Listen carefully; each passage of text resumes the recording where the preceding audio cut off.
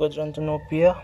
In this case, let us consider the right segment, the right side of the eye, where we have the temporal and the nasal fields, where the temporal and the nasal retinal fibers will respectively carry the information from the opposite visual fields. That is, the nasal retinal fiber will carry the information from the temporal visual field, and the temporal retinal fibers will carry the information from the nasal visual field.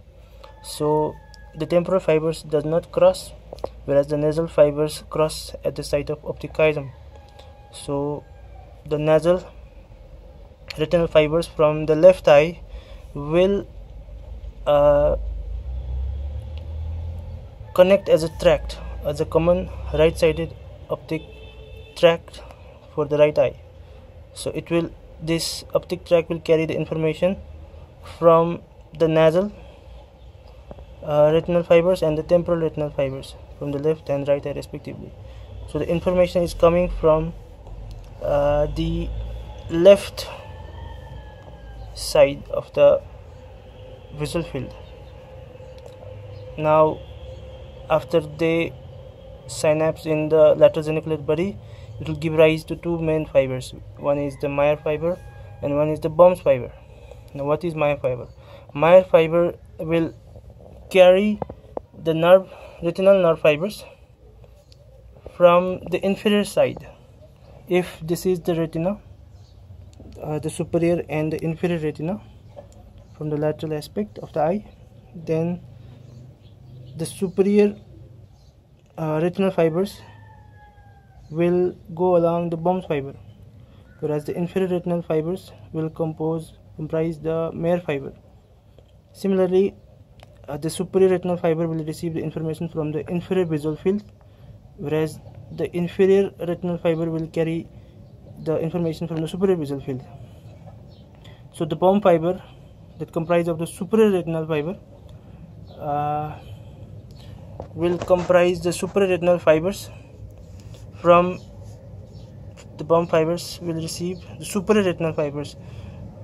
So we have the superior temporal retinal fibers and the superior nasal retinal fibers. So superior temporal and superior nasal retinal fibers will belong to this quadrant of the retinal fibers. Similarly, for the meyer fiber will carry the inferior retinal fibers. Therefore, it will carry the inferior retinal fibers of the temporal part and the nasal part, which will be this side of the retinal fibers. So if the right-sided meyer fiber is damaged, then it refers to the damage of the inferior retinal fibers. So this part of the retina is damaged.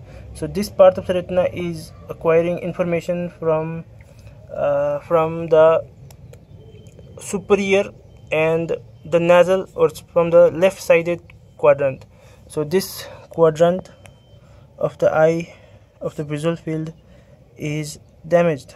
Similarly, in case of baum fiber, in right-sided baum fiber damage, we know that the baum fiber carries the superior retinal fibers, and it will carry this quadrant of the retinal fibers. So this superior quadrant is receiving the information from the inferior and from the left-sided quadrant.